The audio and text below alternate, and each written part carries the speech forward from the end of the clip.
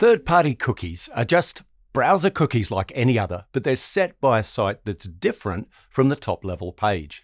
For example, your site might include a third-party widget in an iframe that sets a cookie to save preferences. Or maybe your site includes images from an image server. It's run by your own company, but it's on its own domain. Now, even though you run both the website and the image server, cookies from the image server are cross-site, so they're still treated like third-party cookies. I'm Sam Dutton, a developer advocate with the Chrome team, and in this video, I'll show you how to check cookie usage on your site. You'll learn how to identify third-party cookies and work out where they're coming from. And in the next video in this series, you'll find out how to test your site without third-party cookies to check for breakage. You should begin by auditing cookie usage on your sites with your browser developer tools. Now, in this video, I'll use Chrome DevTools, but other browsers, have great DevTools as well. So the obvious place to start is the Network panel. In Chrome DevTools, click on an item and select the Cookies tab to show the cookies for a request. In this case, we're looking at cookies for the homepage HTML. Now, request cookies are cookies that have already been set, which are sent with a request. There are Google Analytics cookies here, and a cookie for language and localization preferences. The response cookies are the cookies the server is asking the browser to set. And again, you can see Google Analytics cookies. As with the request cookies, both of these are set from web.dev, the same site as the top-level page. And you can see the same cookies from the Headers tab for request headers and response headers. Alternatively, you can view cookies from the Cookies pane of the Application panel. Now, this lists cookies by origin rather than by network request. And here you can see the cookies set for the origin https web.dev. So that's how you can find, cookie information, but how do you actually find third-party cookies? Well, because third-party cookies are being deprecated, you need to audit your site to find out where third-party cookies are being set and then plan a strategy to avoid breakage. Now, like I said earlier, third-party cookies are just, cookies, but they're set for a site that's different from the current top-level page. So how do you find them? Well, in fact, when we talk about third-party cookies, we actually mean cookies that are set for any site that's different from the top-level page. And that might include cookies from your own sites, not just from third-party services. So really, you need to look for cross-site cookies. Now, one simple trick is to check the same site cookie value. The same site attribute of a set cookie header can be set by a server to specify when the cookie will be sent. Same site equals strict means the browser will only send the cookie for responses to same site requests.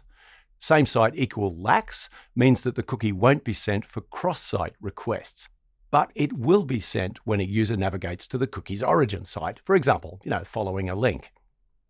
Same site equals lax is the default behavior if the same site attribute is not specified. Now, here's the thing. Cross-site cookies must be marked as same site equals none, secure, otherwise they won't be sent. And this means that you can find cross-site cookies by checking for cookies that have a same site equals none value. Now here you can see that there are no same site equals none cookies for the web.dev HTML doc, and the cookies are all set by the domain web.dev. But if you look at the request for analytics iframe, you'll see that the NID cookie is same site equals none, and the domain is .google.com. Now, likewise for other cross-site requests. You can open a file in a new tab, by the way, if you're trying to work out what it's used for. In this case, the included file is a reCAPTCHA used by web.dev. In the response cookies same site column for the analytics iframe, you'll notice an I in a circle. Now, as it says in DevTools, this means that same site equals none wasn't specified for a cross-site cookie. So the same site value defaulted to lax, and so the cookie was blocked. Now, one thing to bear in mind here is that you might see cookies being marked as same site equals none, even when they're not used in a cross-site context. Now, that might be deliberate because the cookies are used elsewhere in a cross-site context. However, same site equals none may have been set inadvertently, so you should check for unnecessary same site equals none usage.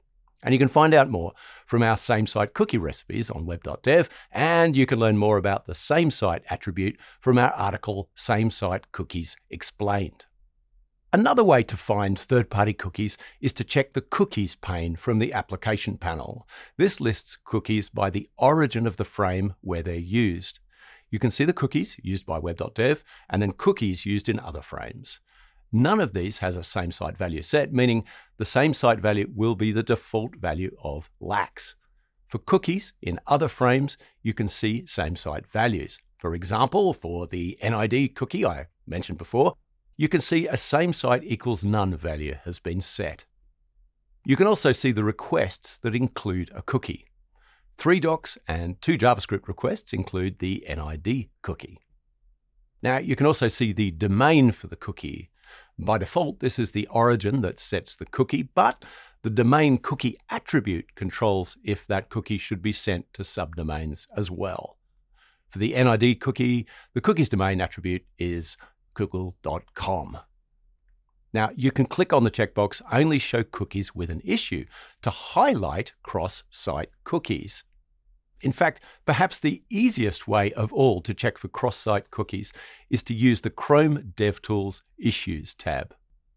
Click the Open Issues warning button that's next to Settings in the top right corner of the action bar, or alternatively, select Issues from the More Tools menu. Now, if you want, you can reload the page or open other pages to find additional issues. And make sure that Include Third-Party Cookies Issues is checked. Click on the Cookie Warning issue to see cross-site requests for cookies. That identifies cookies set with the value same site equals none and secure, but not partitioned. In other words, the Chrome DevTools Issues tab lists cookies that will be affected by third-party cookie deprecation.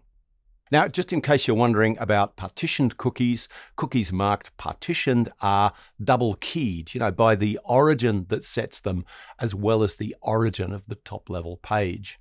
And partitioned cookies, also known as chips, will not be blocked by third-party cookie deprecation. You should consider partitioning cookies for use cases such as cross-site embeds, and you can find out more about chips from our article on developer.chrome.com. Anyway, getting back to cookie issues, from the cross-site cookie warning, you can find out information about problematic cookies and the requests for which the cookies are set. And here you can see our old friend, the NID cookie, which has the domain google.com and is set on multiple requests. You can click on a request to open it in the network panel. So that's how you can use Chrome DevTools to find cross-site cookies, their domains, and the requests for which they're set. To find out more about identifying the sources of third-party cookies on your site, take a look at our article on developer.chrome.com. Preparing for the end of third-party cookies has everything you need to know about testing and deprecation timeframes, as well as strategies to help you transition smoothly from third-party cookies to other technologies. To learn about testing how your site will perform after third-party cookie deprecation, take a look at the next video in this series, Test Your Site Without Third-Party Cookies. Thanks for watching, and be sure to catch the other videos in our third-party cookie deprecation series.